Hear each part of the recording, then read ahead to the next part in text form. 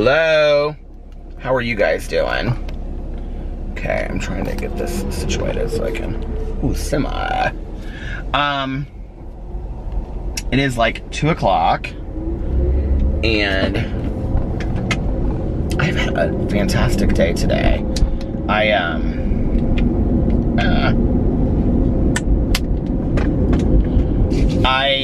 got up this morning. Alex had to work for a little bit. I didn't even hardly get anything out of there.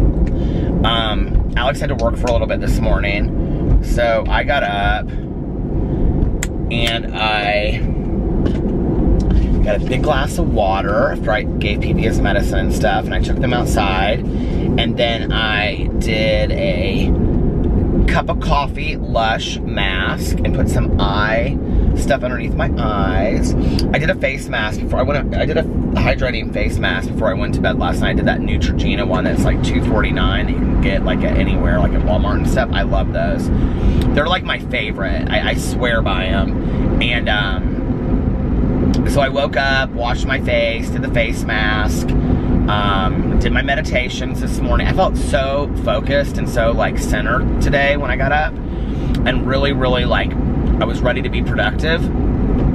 And Alex has a girlfriend that's in town that he used to work with visiting, that he went to high school with, and then they worked together later and stuff. She's really fun. And so she's in town until Sunday night from Dallas. And so they had like arranged a dinner. We were going out to dinner, all of us, tonight at 8:30. So when he came home, he didn't really have anything to do till 8:30. So he just kind of hung out and was watching movies upstairs and stuff.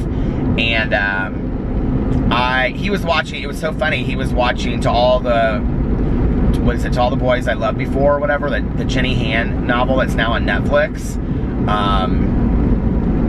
And I haven't actually read the book, and I haven't decided if I want to read it before I watch the show. I don't know, has anybody seen the show? I don't know really how I feel about it, so.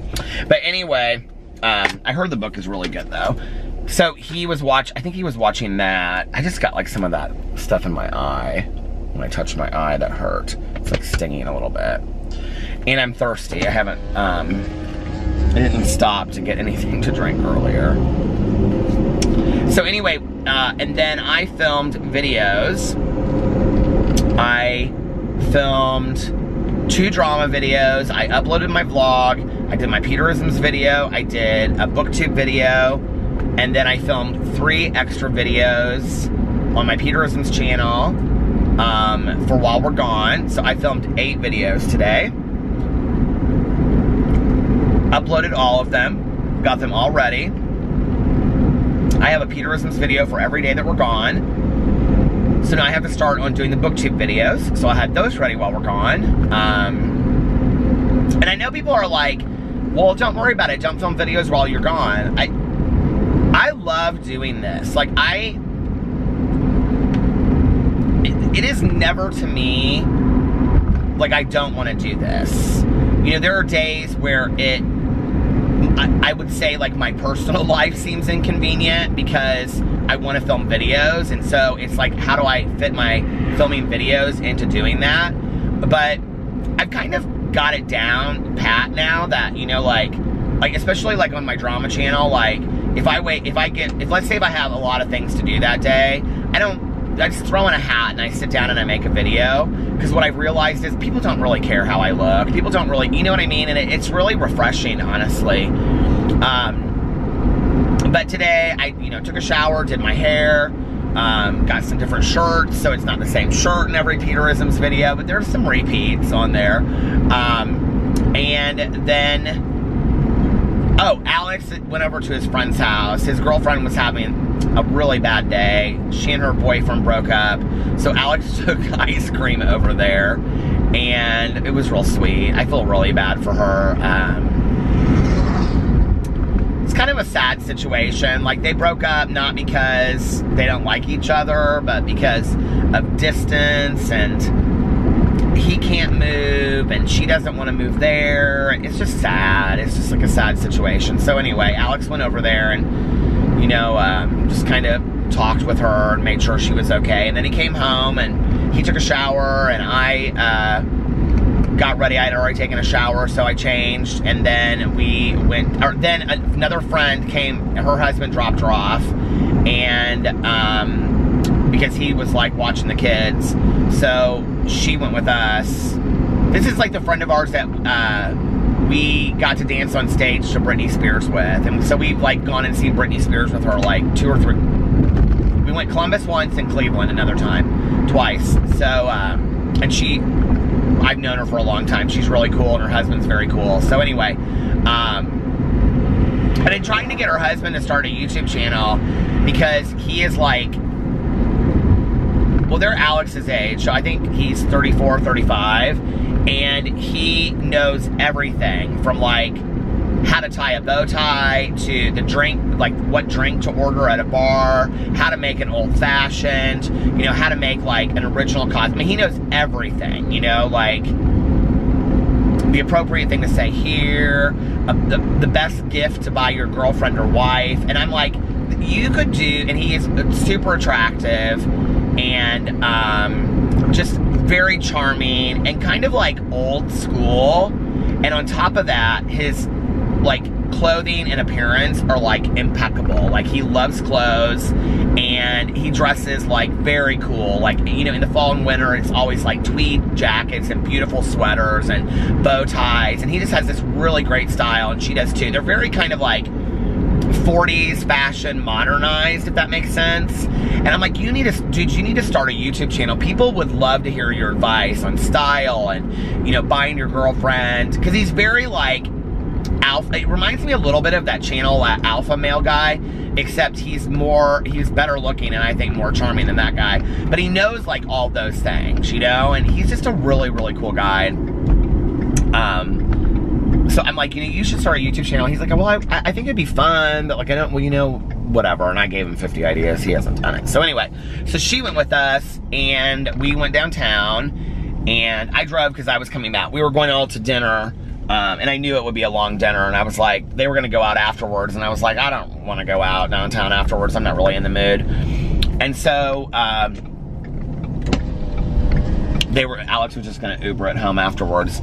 So we, went to dinner. We went to this restaurant called Garden Table, and it's like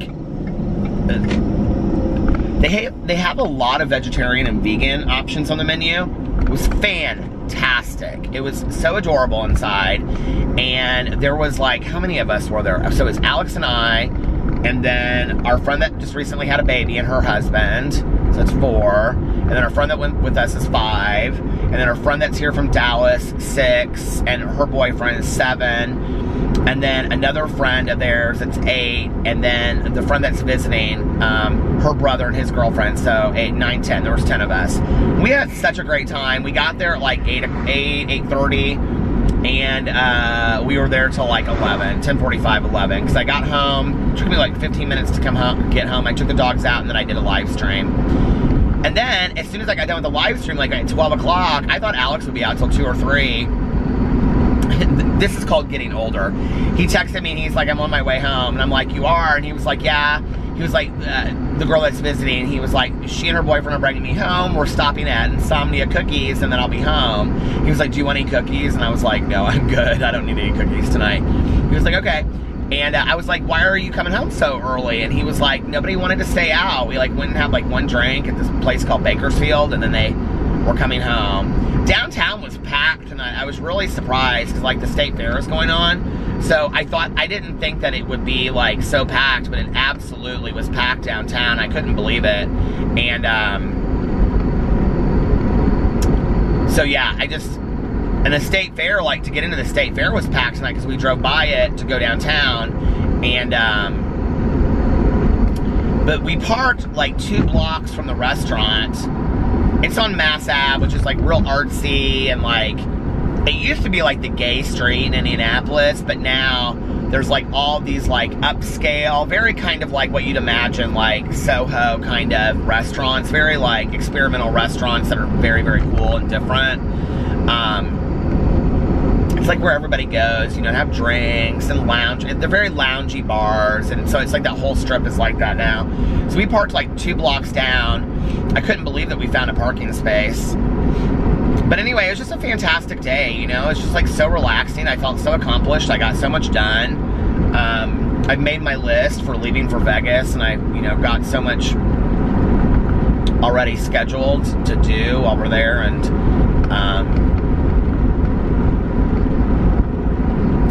or I mean, I've got all my stuff like listed that I need to do before we go. We have all of our stuff scheduled to go when we get there too. I'm excited.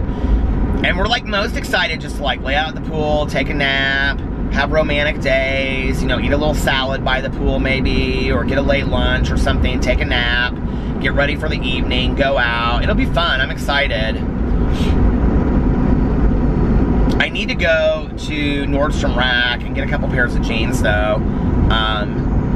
Because I have these really cool shoes that I want to take out there, but like I was going to wear them tonight, and Alex was like, I always cuff my jeans because my jeans are too long, so I cuff them up like real big, like the 50s, and they're kind of like, they sit a little bit above my ankle, and Alex was like, I don't like those jeans, they're like penny loafers. I showed him in a video. Alex is like, I don't like the way that those jeans look like with those shoes. He's like, I love the shoes and I love the jeans the way you do them, but I don't like them together. And he's like, but you could wear them with shorts. And I'm like, but I didn't get them to wear with shorts. I got them to wear out. So I either have to have like a going out shoe, which is now too late for me to get that. I don't know. I got to just go look at some stuff this week. So I'm going to do that. We don't have... Tomorrow, I can't do it tomorrow, so I'll have to do it Monday. Tomorrow, we're either going to get up and go to brunch, and then I'm going to do the live stream for the book club at 4 o'clock.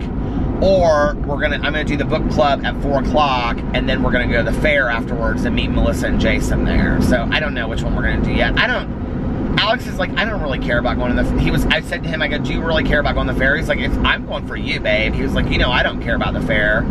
And, I always get real sad when the fair ends because I love going. But I don't even know that I care this year. It's just like, is it because I think I'm going to be sad about it? Like, do you ever ask yourself these questions? It's like, do I feel like I need to go because I go every year? And we haven't been for like 2 years. Look, I have a different chapstick in my car, the Sephora one, because I had it in my pocket to go out. The Almond Sephora chapstick lip balm is fantastic, $12. It's kind of matte. Like a matte material, like a matte ingredient. I love it. So, I don't know. I think I'd kind of rather just go to brunch with my husband and then come home and do my live stream and then film videos if I do it. We'll see. I don't know.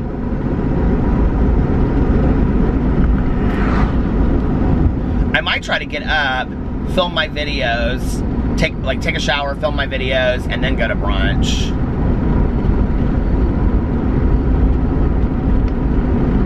I probably won't do a booktube video tomorrow since I'm doing the live stream, so that won't be hard.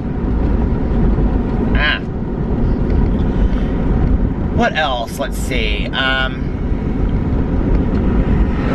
Yeah, that's about it.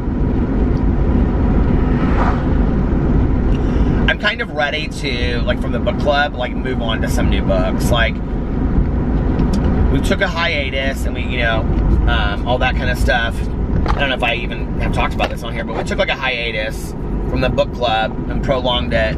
And we're actually going to take a book out, I think. Mel, who's my assistant on my book club, she and I talked about it. Because Lace by Shirley Conrad, I like looked online and it's really hard to get.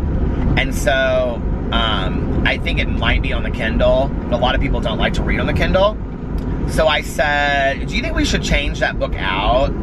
And she was like, yeah. She was like, I don't know. She's like, I just think that a lot of people aren't going to want to read it and whatever. And she's like, do you have a suggestion? And I go, well, I think it's more of kind of a summer book since we're at the end of the summer, you know. But I said I was going to put Jacqueline Suzanne's Valley of the Dolls on there because I've always wanted to read it. And she was like, I always wanted to read it too. So I said, well, put a poll up. Oh, I spit the side of my mouth. Damn it. Oh, that hurts so bad. I mean, I've done that like all throughout today and yesterday. So she put a poll up, and at the last, she texted me and she was like, it looks like Valley of the Dolls is winning to replace it, so we may replace it. But the next book that we read is, my cheek is bleeding, I can taste blood. We're reading White Trash Zombie by Diana Rowland, which I've heard such great things about, and I'm really excited about reading it. I'm really excited to read a book I've never read. Like, the last 3 books we've read, Chances, I don't remember if I read it before. I feel like I did, but I feel like I know so much about it from the other, because I've read all the other Santangelo books. You guys, that hurt so bad. So, well, I think I've read them all except for, like, Dangerous Child, which is, like, the last one. It's called something like that. Or Confessions of a Wild Child. But,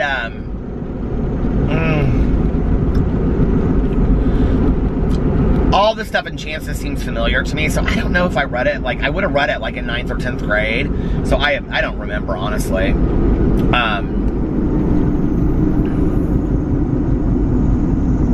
This car is coming so fast down here. Oh, it's a pickup truck. It's like,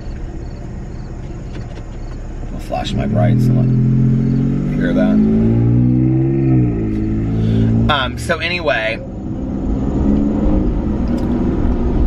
and then I read Lucky, which I just finished, and Endless Night before that. But like all 3 of them, I knew the stories or I had read them, so I'm ready to read some stuff. I'm not going to put any more books that I've read before on the reading club list. It's going to be all stuff I haven't read before. And that's why I wanted to take Lace off of there.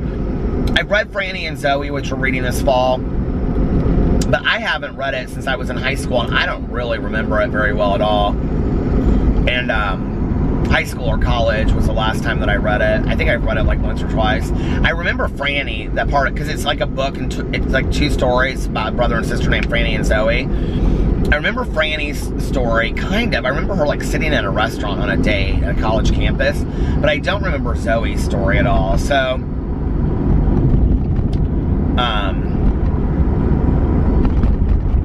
I'm excited to read that again. And then Slaughterhouse-Five. I've never read a Vonnegut book. Can you believe that? I live in Indiana, where Kurt Vonnegut is from, and I've never read a Vonnegut book. And it was my mother's all-time favorite author. Hands down, Kurt Vonnegut was her all-time favorite author. And God Bless You, Mr. Rosewater was her favorite book, which I think is the sequel to Slaughterhouse-Five, or it's the one that comes after. I think you have to read Slaughterhouse-Five first to read that one to understand it, which is why I'm reading this. So, I'm hoping I like him, and I want to read some more of his stuff. We'll see.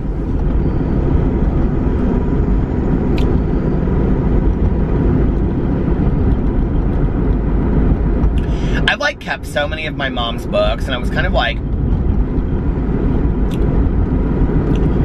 looking through some of them the other day, and I was like, and some of them are like, I don't even know why I'm keeping them. Like, why I don't just, and they're so, some of them are so old, like I don't even think Half Price Books would want them, and I don't even know that a library would take them unless like maybe at a library sale or something. They're not books that are worth anything. So I was like, I think maybe I need to, you know, I don't know, take these to the library or whatever. The library has this bin that's like huge for donating books. I should drive over there tonight while I'm vlogging, just because that give me something to do while I'm driving, and see if they have that bin, that deposit, because I could start giving away books. I think one night I got so upset reading this Joey Graceffa book that was such crap that, and I like Joey Graceffa on YouTube, I really do, but the book was so bad. It was his autobiography at like 22 of called My Pixelated Life. It was so corny. I was so pissed I bought the book that I think I drove right over there and just threw it into this like big thing they have. It looks like a dumpster with like this thing on it that you can like donate your books. So, oh my God, you guys.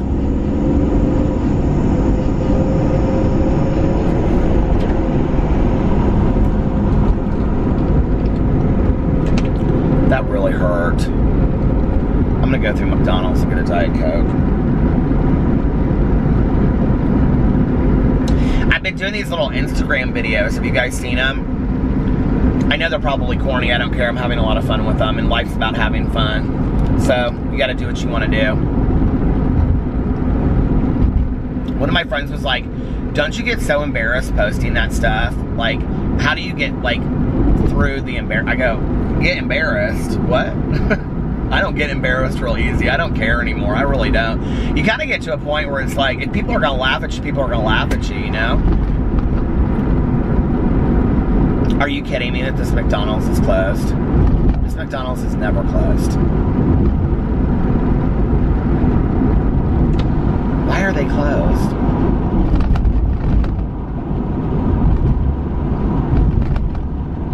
I need a fountain pop. Oh.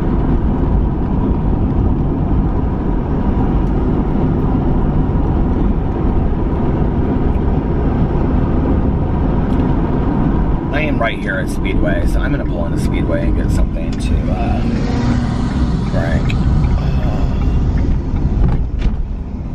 While I'm in here, I'll think of some story to tell when I come back, because I don't really have a whole lot to talk about tonight. I'm not gonna end my vlog at 20 minutes.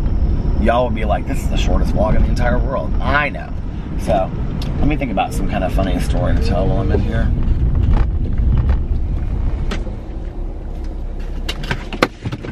I'll be back in just a minute. Okay, I'm back. Oh, my Lord.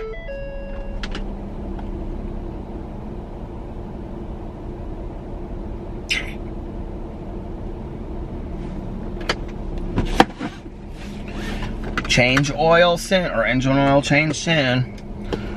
Like I'm always having to get an oil change, it feels like.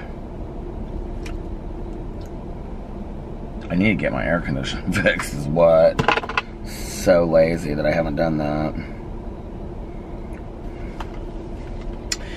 Oh my Lord. Okay. Story. What story could I tell? I didn't even think about it because I was talking to a lady in there. And I was like, you ready to go home? She's like, yeah. She's like, there's this other guy working in there and he like came in to like replace her. And he said something to her. She goes, get out of my face. And then I went up there. She was kind of, oh my God, I just bit my mouth again. What is going on? Do you ever notice like if you bite your mouth once, like inside, like you keep on doing it over and over again? She's like, get out of my face. And he like walked away.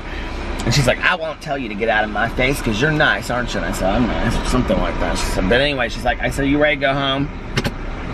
She goes, yeah, I gotta go home right now once I get done mopping this floor. I said, will you be safe on your way home? She said, I'm always safe. She goes, I would just live up the street. Welcome to my life. This is my life, having conversations with people I have absolutely no idea who they are that work in gas stations. Some of the nicest people in the entire world. Okay, let's see. People like my grandma stories. God, what? I can't. It's another story about my grandma. I told this story about going to the grocery store.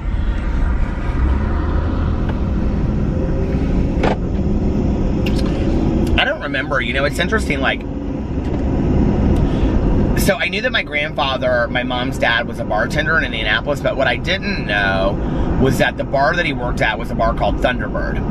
And Thunderbird is probably one of the hottest bars in Indianapolis right now. And it was a bar that was open, like, when he would have been alive before he died. And he died when my mom was 4. So that would have been like 47 or 48 he would have died. And so he worked at Thunderbird, like, in the 40s, right? Well, we didn't know that. I mean, my mom never said what bar he worked at, but I had his liquor license because my mom had found, like, somebody had mailed my mom, like, her aunt had mailed her, like, his wallet that had pictures and all this stuff in it. People say that I kind of look a little bit like him, and I don't see any resemblance whatsoever. But, and what's real weird is, like, my aunt, until the day that she died, she would call, like, my mom would say our dad and stuff like that, but my aunt would call my grandma mother, and she would call her dad daddy, like, until she died. She'd say, well, like, mother and daddy. And I always thought that was interesting, but, you know, like, my aunt would have been 6 when my mom passed away. They did not go to the funeral, my mom said.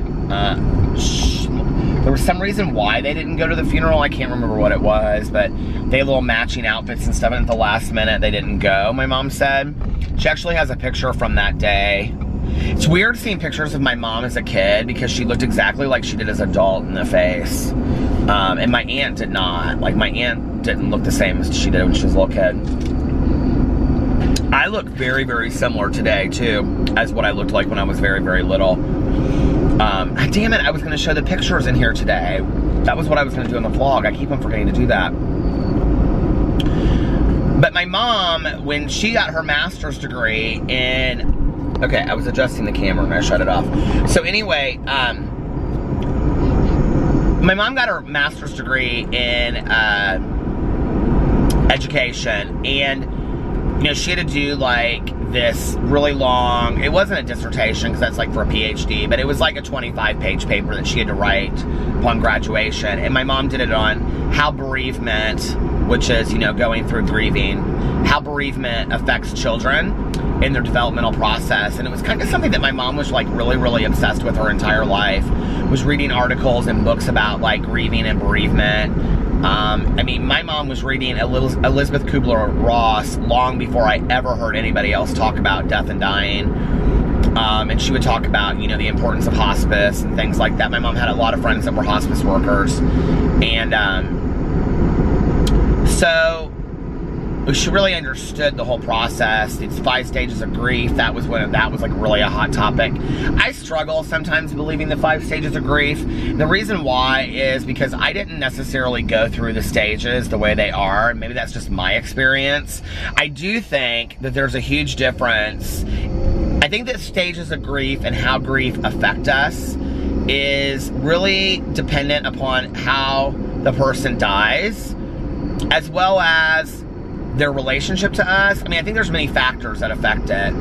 You know, what their relationship is to us, what the condition of their relationship is when they pass away, and the ages as well, you know? So, like, I don't think you can compare the stages of grief to a 10-year-old that's lost a parent to a 50-year-old that's lost a parent, if that makes sense. I don't know if that, you know, whatever. As well as, like, let's say a 10-year-old idealistically looks up to their father and thinks he can do no wrong, whereas a 50-year-old maybe feels like, you know, oh, I see my dad for what he is and I've been let down, you know, or I have a great relationship, or whatever it is, you know what I mean? So I think that the way that we grieve is completely different. You know, I think that, let's say if a 10-year-old loses a parent to cancer, and this person has been fighting cancer for 5 years through chemo, to a 10-year-old, it's like they've lost a parent, you know? Like, they don't get it. Like, they don't understand. Whereas I think to some of us, if it was like a family member that was, like a parent that was 60, let's say, or 70, yeah, like, you know, we're sad they're gone, but at the same time, we don't want them to be in pain anymore. They've really fought hard, you know, things like that. We can kind of see, you know, some of that in there. So I think the way, the conditions of our relationship and the ages and things like that really play out differently in the way that we grieve.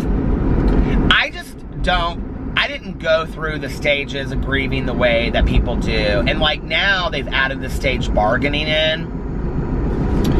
And I think acceptance, or I don't know. Like, I'm just like, I'm not real into them, you know? I've just never, I didn't go through them like the way that, you know, people say you go through them. But anyway, my mom wrote this long paper. She's very proud of it. She always had a copy she'd give to people and stuff. Can you imagine having a friend give you a 25-page paper with citations and everything in it about bereavement, childhood bereavement? So anyway, that was my mom. She was very proud of it. She worked on it forever, and she tried to get it like published one time, I think, and it didn't get I don't know. But anyway, so, you know, my mom would talk about that like all her life, about how the fact that she lost a father at, you know, 4 years old. I mean, I don't think many of us really even remember 4. I mean, I remember like things that happened to me at 4, but I don't remember, like, I don't understand the context, if that makes sense to me. Like, and I almost sometimes wonder, do you really remember the memory, or is it that you've seen pictures or heard stories about that memory? One of the things is that we moved from our house, or from our apartment to our house, when my parents built the house that I grew up in, when I was 4 and a half, almost 5. And one night my mom and I were talking about the apartment that I used to live in, and I said something to her, and she goes, "You couldn't know that." And I said, "What do you mean you couldn't know that?" And she said, "You were too young. There's no way." It was the stairs going up and the way that they went up. And she said, "There's no way that you could know that, like how the apartment was." And I said, "I remember the apartment exactly as it was. And you came in, the kitchen was to the right. You walked, there was a staircase right at the top where you went up the stairs, and then you went around, and you came upstairs, and you and Dad's bedroom was to the left, and my bedroom was all the way to the right, and there was a bathroom right off, like, my bedroom, and you guys had a bathroom off your bedroom." And I said the laundry room was upstairs, and we had a laundry chute that went down to the basement, and there was a full basement that was unfinished and had a laundry room. And she was like, "How do you know that?" She was like, "There's no way you could know that at that age." And I said, I remember it. And I told her about we had these huge tall windows and all this kind of stuff. So, but my mom was so affected, you know, all her life. She was a very fearful woman. You know, I talk a lot about my mom being wise, and I've talked about mental health issues with my mom, but my mom was really driven by fear much of her life, and there were a lot of things that she wouldn't do. Like, my mom did not like to get in elevators by herself. She didn't really like to ride on elevators at all. But my ex and I, my aunt and my cousin all went to Chicago for my mom's 60th birthday, and so my cousin, like, booked the hotel room, and we stayed at the W on Lake Shore. My mom was so excited, and she was staying with Caroline and my aunt, and my ex and I were staying in a room, and we were like a floor above them. Well, like, one day we went, and I was gonna take my mom to go, like, Caroline and my aunt were staying in the room, and they were watching a movie. And so I called my mom. My mom's birthday is in November, so it was like freezing outside, and it was snowing. It was beautiful in Chicago. And I said, "Hey," I said, "why don't we go walk around? We'll go to the lake. I know you want to see the lake." Caroline and, you know, my Aunt Kathy didn't want to see, they didn't want to walk really anywhere. And I said, "Why don't we go down the lake? We can go in the Drake," because my mom loved the Drake Hotel. I said, "You know, we can go in there and have a cup of coffee. We can walk down Michigan Avenue, look at window shop and things like that." She's like, "Oh my God, that would be so much fun." I said, "Meet me down in the lobby." No. I said, "What do you mean?" And she goes, "You have to come up and get me because I'm not going to go in the elevator by myself." And I said, "Why not?" And, like, I didn't even know this, okay? 60 years of her life, you know what, it was 34 at the time, something like that. I don't know how old I was. I was in my 30s. I said, well, I would have been 32 because she died when I was 36, so 32. I said, "What do you mean you're not going to come down in the elevator?" And she goes, "I won't be in an elevator by myself." And I go, "Why not?" And she goes, "Somebody could rape me in the elevator." I go, "What?" She was like, "Yeah, somebody could rape me in the elevator." And I do believe, in retrospect, that my mother was probably sexually abused or raped at some point in her life. My dad really believed that she was, and he won't tell me anything more about it, but I have to believe that maybe he knew from, like, being intimate with her, that maybe how she responded. Although I really thought that one day I would find out. I mean, this is whatever, but I mean, you know, she's gone now. My dad doesn't care, but I thought I would find out at some point that they maybe, like, only had sex like twice, and then my mom just was really weird about that stuff. And my dad told me that, well, like, they dated, like, she was, like, frisky as hell. So, you know, I don't know, but he has told me that, like, there were certain situations where she would get so fearful that she would act like a child, and she did. And that actually happened to us on that trip. We were at a restaurant one night, my aunt had been drinking, and they got into this fight. I'll never forget this. It was so bizarre.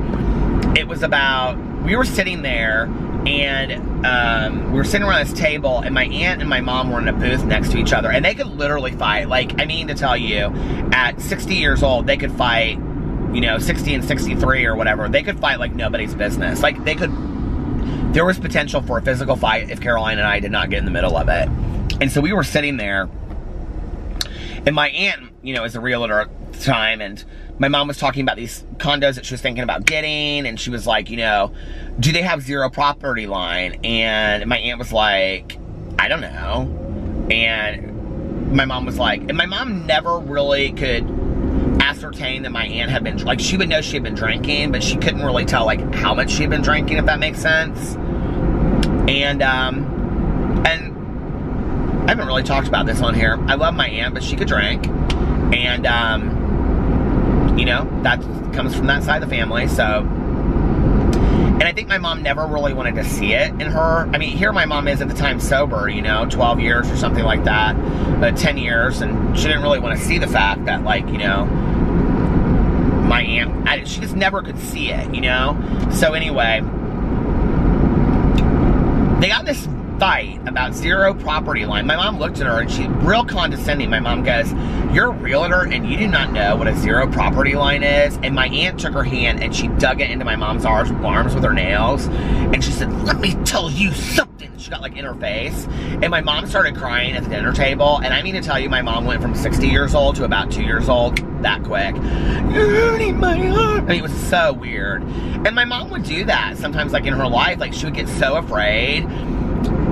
I've told this story in here before, but, like, one time I was at my friend's house and my mom called me over. Our house was in the woods, and there was a snake hanging from the tree. Okay, my mom is 2 stories up in a brick house, and she made me come home to see this. She was so terrified of the snake, and she literally was, like, sobbing like a child. She was so terrified of this stupid snake. And there was a lot of times like that my mom would be, like, so afraid. It was like she would just kind of resort to being a kid. So I had to go get her in this elevator and bring her downstairs. She didn't like to get on escalators. If she could take stairs, she would always take stairs. Just a lot of fear in her. And sobriety helped that a lot, you know?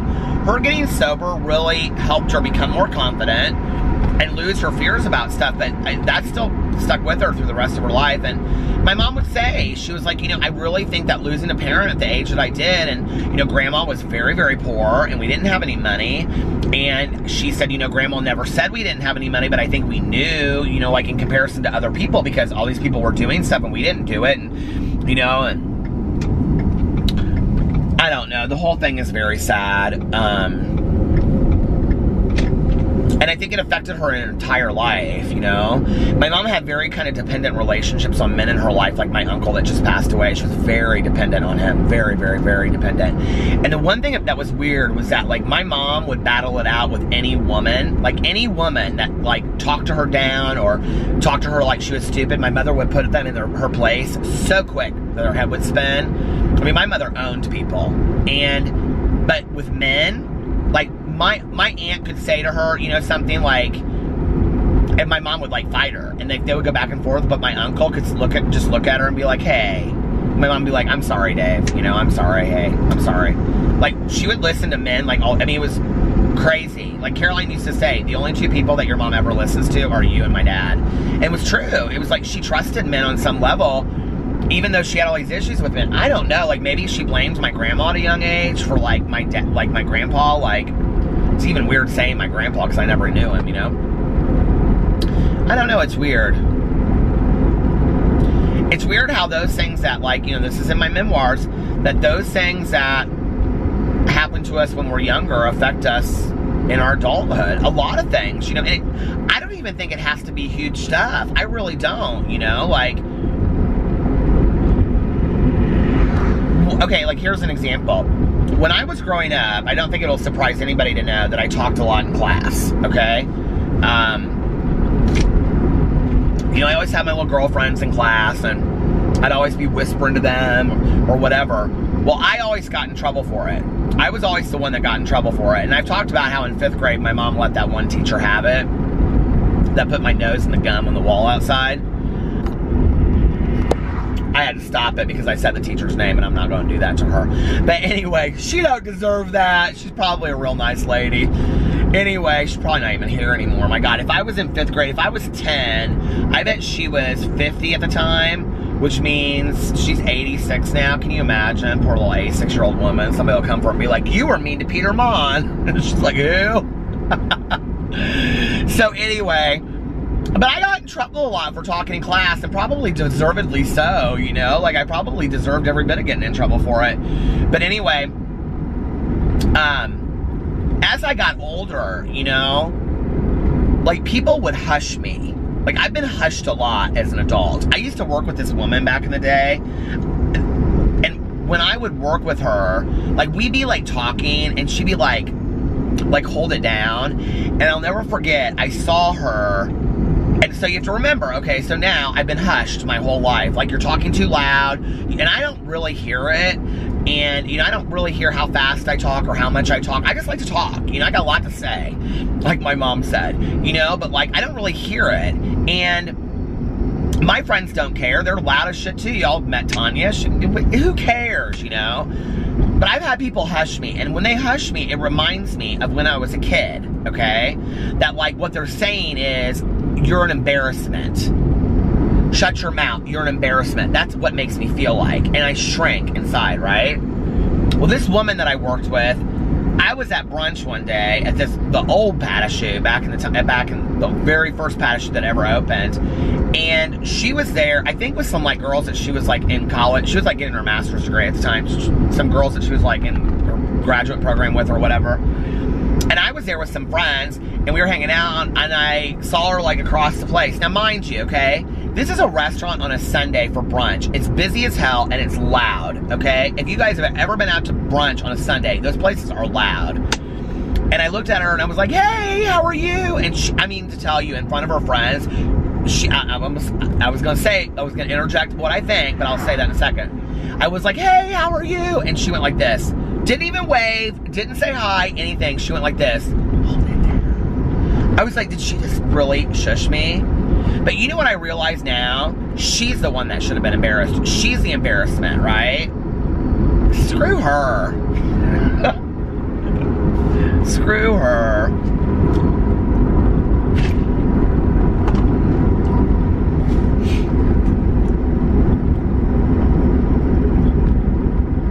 She tried to send me Christmas cards for a while after I left. I don't know why I'm letting this get to me tonight. And, I had this friend, we used to work, the three of us worked together. And, she resigned from there too, and is like working for someplace else now. And, we talked like, so I got Christmas cards like the 2 years after that from this woman that I had worked with since I started there.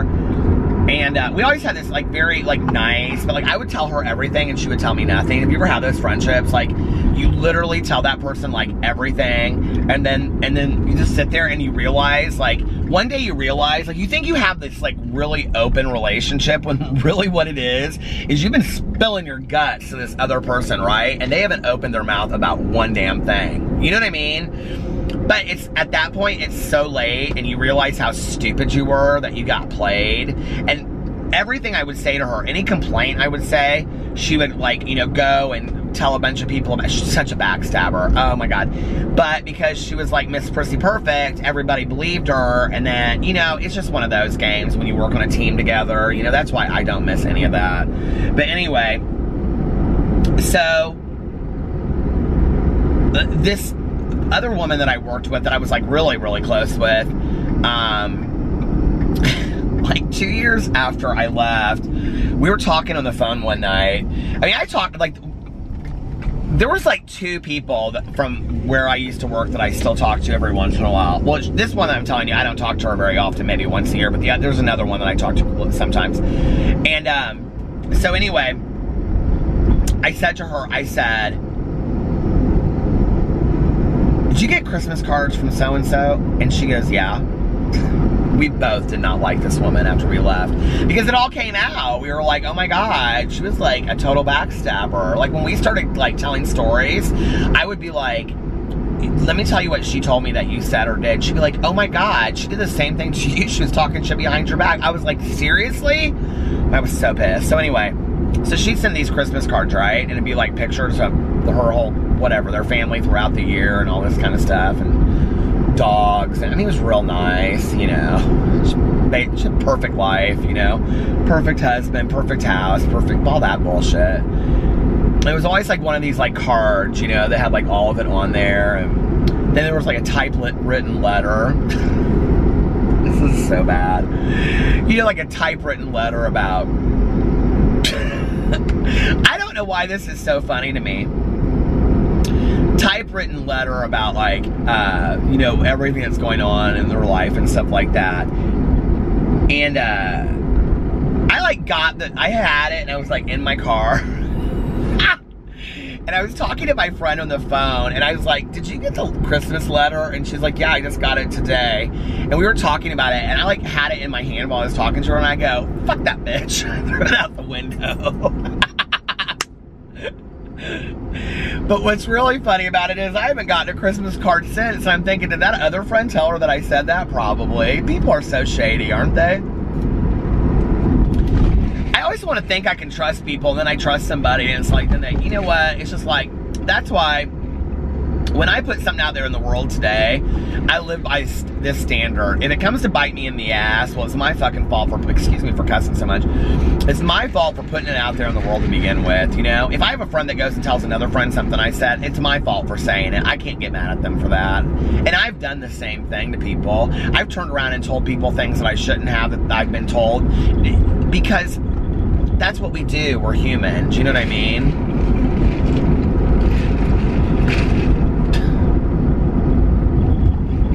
I'm laughing because I'm thinking about Manny Mua's apology video that he just put up, because he said in there, it's hard to be human. It is hard to be human. What are our options? That's my question, right? It's hard to be human. Well, okay, what are your options? I don't feel like I have a lot of options.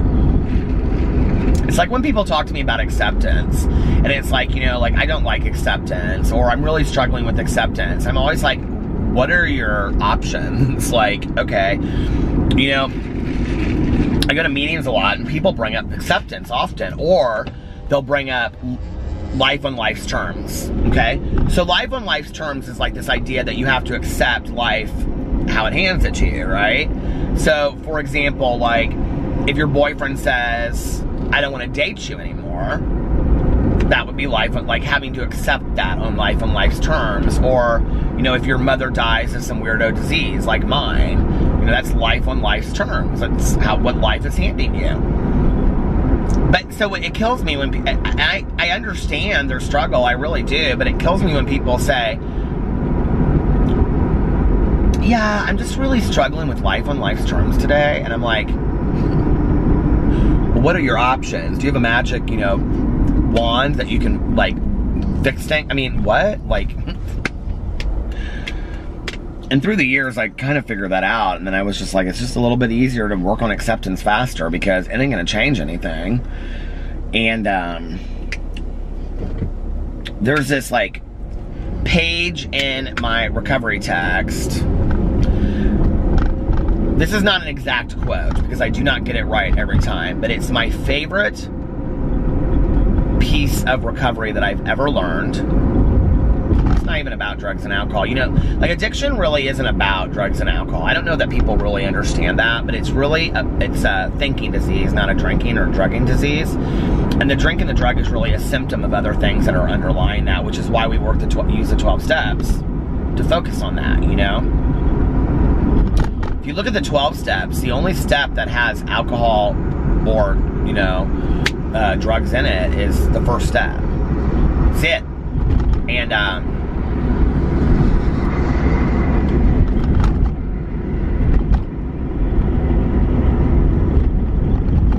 there's this part of the book that I love. It's my sponsor my first year, because I was so resistant to everything that he told me to do. I mean, everything he told me to do, I'd say, why? I don't understand why I have to do this. Why? He'd be like, do you want to get better or not? Well, yeah, I want to get better, but I don't understand. Just do it. Stop asking me why. Just do it. One of the things that, like, has been one of the greatest lessons for me in my life is just shutting my mouth. And when people tell me to do something that's better for me, just doing it and trusting the process. Like, sometimes, like, that trusting the process is so hard for me. I have to understand everything about that's going to happen along the way. But sometimes when I stop, like, resisting and I just flow with the universe and just trust the process, when it comes from people that I trust, that I think they have my best interest in mind, the world goes much easier, you know? Every time I touch that stupid thing, I get that stupid melted stuff all over it. So anyway,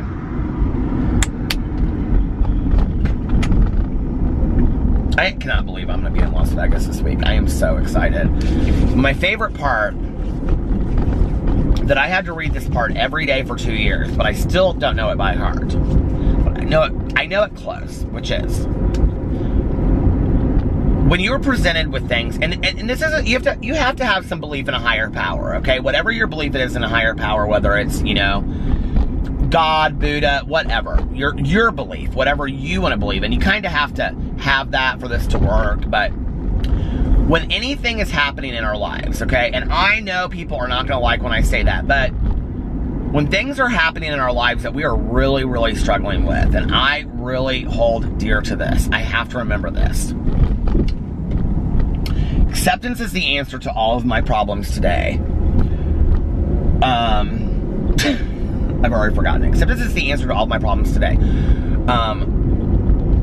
When I find some person, place, thing, or situation in my life, something unacceptable to me, nothing in my life can go right until I see that person, place, thing, or situation happening, that it's happening exactly the way that it was meant to be in God's world. Nothing in God's world happens by mistake.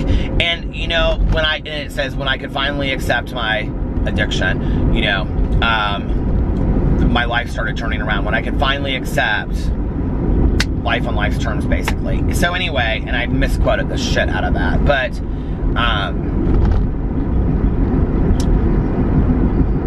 the whole idea of acceptance, that whatever is happening, and I know there are going to be people out there that do not buy into this and want to give me 50 examples of, well, what about this?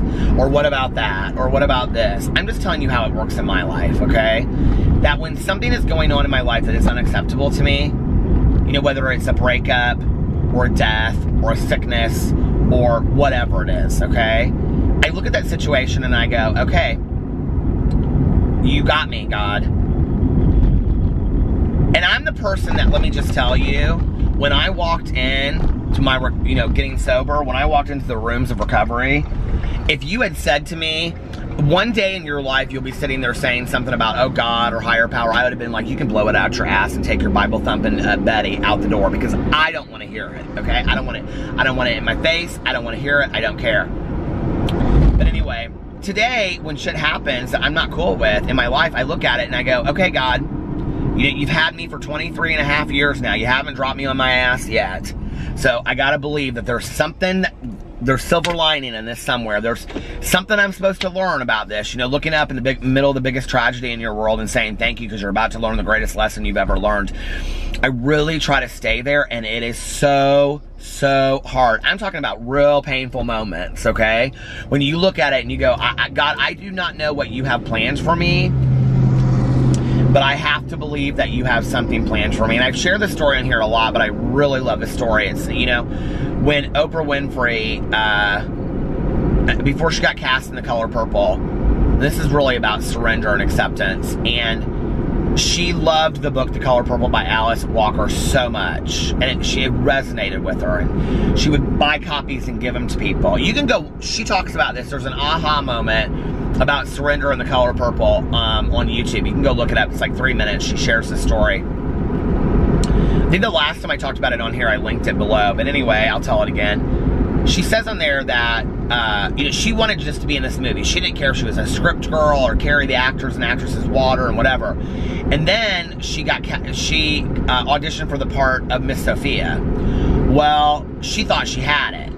So anyway, months go by, you know, that she doesn't hear anything, so she calls the casting agent, and she says, you know, I just want to know if there's anything on this casting or whatever. And the casting agent said to her, Oprah, I know you're really, and she said she thought it was meant to be, you know, that her husband's name in the movie is Harpo Studios, Oprah spelled backwards is Harpo, and she just thought all this stuff was lined up to happen.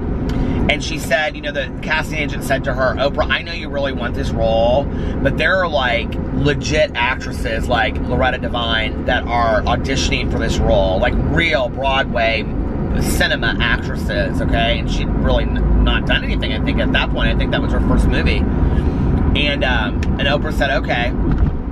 And she'd been losing all this weight for the role and stuff. And so, or no, she'd been like keeping her weight on for the role in case she got it.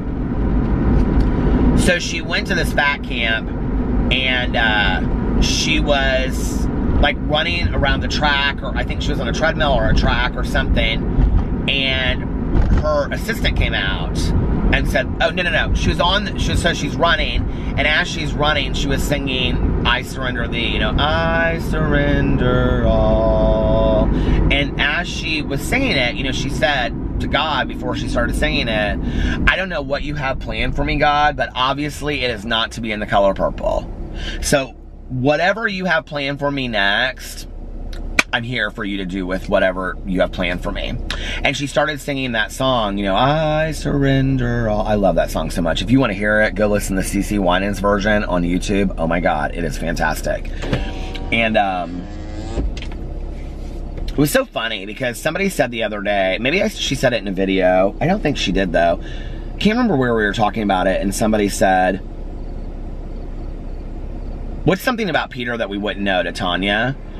And Tanya said, my friend Peter is the guy that can be in a car, laughing his ass off, telling you a story, you know, blasting music, country music, but then also be crying while he's singing gospel music at the top of his lungs. And I thought that was really interesting that she said that. And I do love gospel music, you know.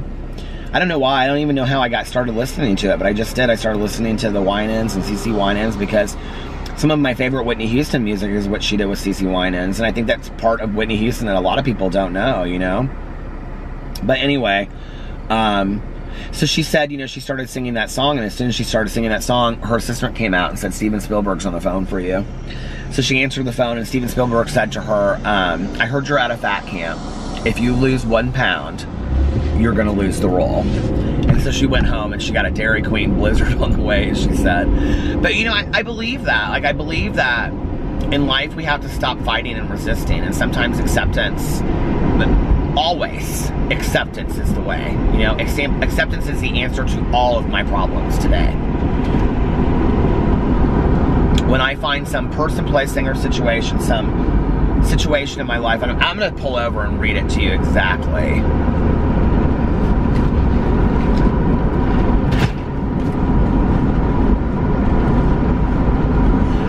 Pull over and y'all think I don't keep my recovery textbook right here in my car with me every day?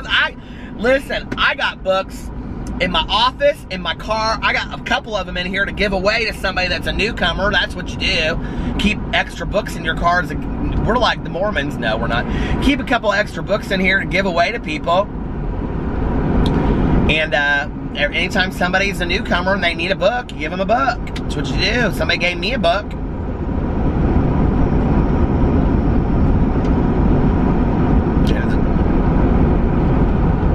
Starts there, you know. I don't know why that made me.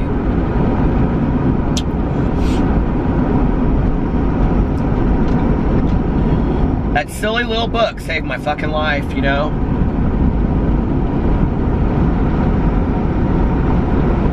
It's not such a silly little book, I guess.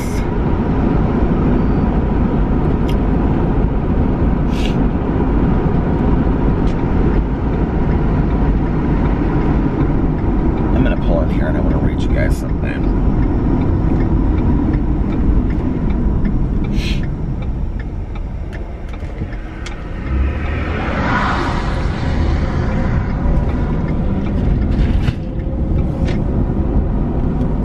Because I want to get it exactly right. Okay. I think it's page 417. This is the newer edition, so that's my old book. It's 417. Hold on a second. Wish I had my readers. 417.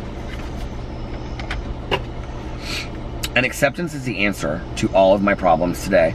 When I am disturbed, it is because I find some person, place, thing, or situation, some fact in my life unacceptable to me, and I can find no serenity until I accept that person, place, thing, or situation as being exactly the way it is supposed to be at this moment. Nothing, absolutely nothing, happens in God's world by mistake. Until I could accept my alcoholism, I could not stay sober. Unless I accept life completely on life's terms, I cannot be happy. I need to concentrate not so much on what needs to be changed in the world as on what needs to be changed in me and in my attitudes.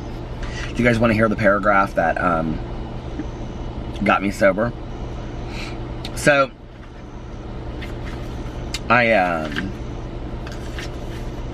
New Year's Eve of 1994 going into 1995, I didn't get to go to the New Year's dance because I asked my counselor if I could have my hairstylist come in and fix my hair, and she said, no, princess, and whatever. So I had read all these Michael Crichton books while I was in treatment. And I went up to the counter, I read like all of them. I said, do you guys have anything good to read there? And he took this book and he like threw it over, right? And he goes, yeah, why don't you try this one? And I hadn't touched any of, I mean, when you go into treatment, you're given, you know, both the, you know, Alcoholics Anonymous and the Narcotics Anonymous text. And I hadn't read any of them. I hadn't even opened the book. So, in the last page of the basic text, there's this part, I'm going to tell you right now, I know there's a lot of you out there that don't like my crying, I don't really care, but this is the part right here that saved my life, because when I read this, I was like, I want that. Like, I want that.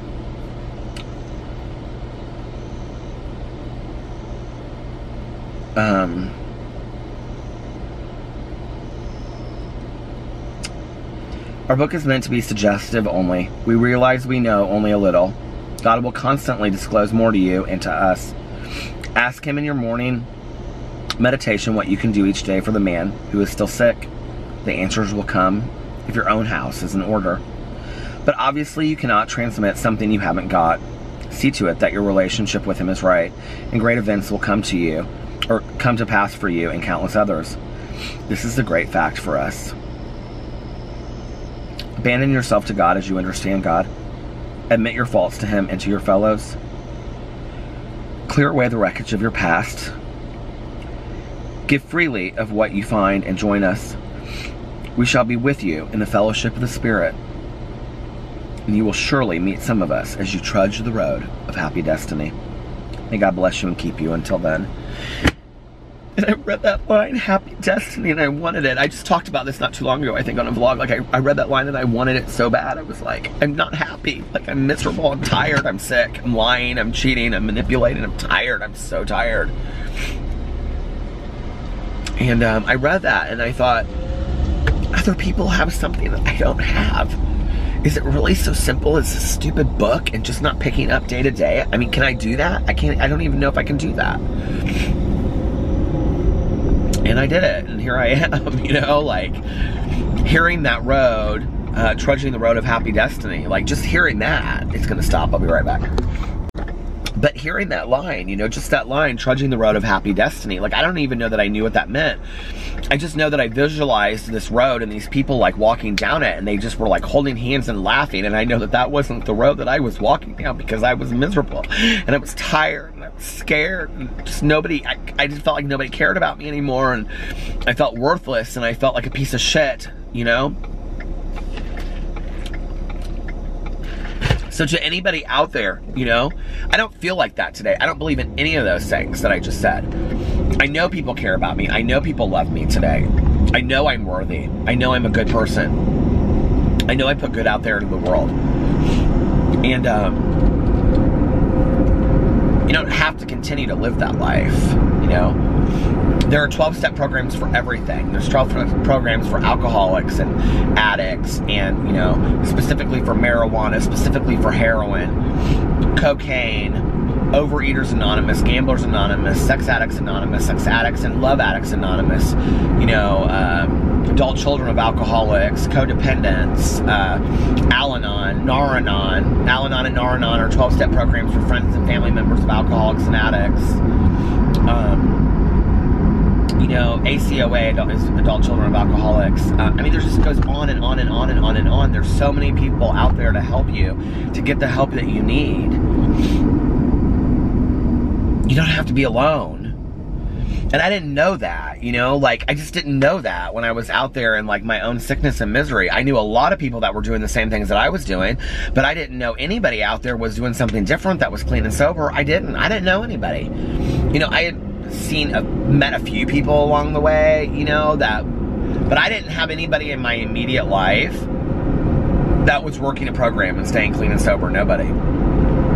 And that's why it's important for me to get on video and talk about it, so that people can see in their daily life somebody that lives it. Not just, I went to treatment 20 years ago, not just somebody that, you know, stopped using and is a dry alcoholic or whatever, but I'm talking about somebody that lives it, goes to meetings, has a sponsor, works a program, went through the shit, did the deal, did, you know, walked the walk, so you can see the benefits of it, so that somebody out there can see it, so that if somebody out there has a brother, sister, mother, father, spouse, boyfriend, girlfriend, whatever, friend that's going through it, or yourself, that you don't lose hope, that you too, you know,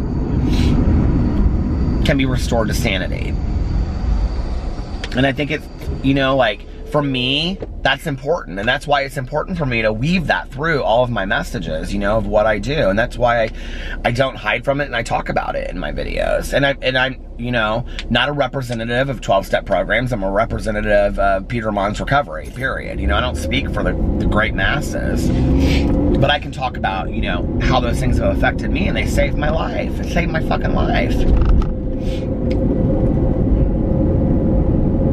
So anyway, God, this got real weird, didn't it? I was talking about bereavement and my mom's master's degree and my grandfather working at, so did I ever even finish that? He worked at Thunderbird, which is now like one of the coolest bars in Indianapolis because they reopened it about 10 years ago. And you know what's really weird? The guy that bought it is supposedly like he doesn't drink or use drugs. And he has like cool fun drinks for people that don't drink on his menu. They're like non-alcoholic drinks. That would have been a lot easier to say, wouldn't it? All right, you guys, listen, I'm gonna get off here and go home and read a little bit before I go to bed. And I love you, and I will see you tomorrow. Get ready, because the Las Vegas vlogs are coming. Bye.